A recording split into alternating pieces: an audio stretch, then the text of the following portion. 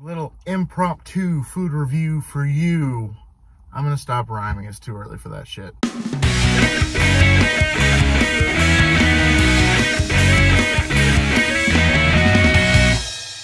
What's going on, my little piglets? It's your BFF Pork Chop here, and I'm coming at you with another food review. So, real quick, went into Walmart to grab me a Ghost, because Ghost they're amazing. The energy drink, Matt Pat at Food Theory actually did like a scientific research with it, that the caffeine, the 200 milligrams of caffeine, it's like it ascends, and then it is a smooth like drop off when the caffeine wears off, and not just bop like Red Bull and other crap. So I thought I was grabbing, because I've had it before, the sour apple one, but they actually have a citrus one that is almost the exact same color.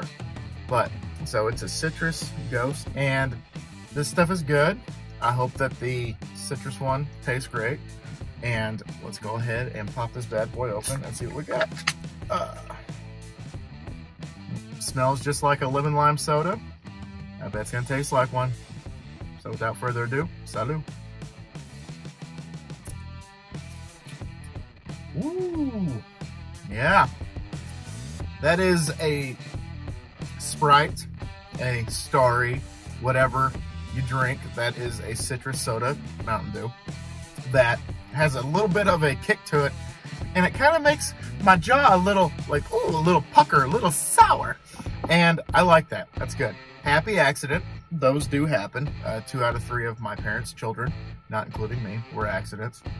So that's good. I like that. That's a great flavor, and I'm really pleased with that.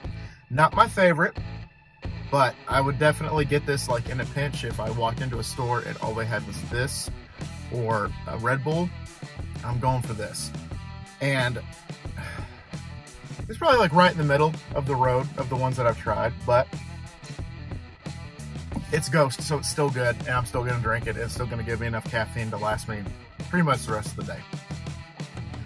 All right, guys, have you tried any of the Ghost energy drinks? Which one is your favorite? This one's my favorite, and showing you guys show, don't tell. That's definitely my favorite one. So let me know down below, or what is your favorite energy drink? What should I try? As long as it's 0 sugar, I will give it a whirl. All right, guys, sorry for the weird camera angle and the impromptu, but just had to film this because I'm like, oh, what an opportunity. I guess I'll take it.